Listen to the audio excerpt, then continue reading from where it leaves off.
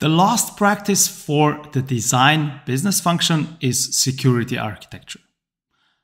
I know I've said this before in the other lessons, but this is a key practice for security.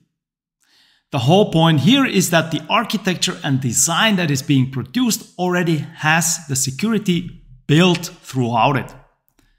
Security has been a key consideration and it's at play everywhere in the design.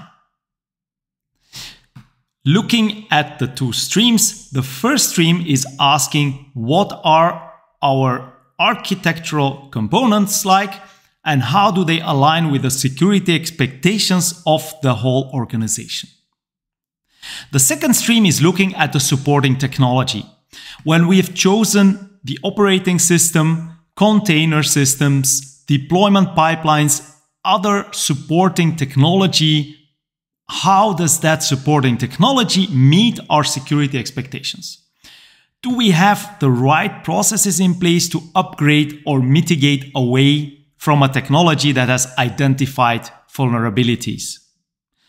We are going to look into the details of each of these streams, of the two streams, in the following lessons.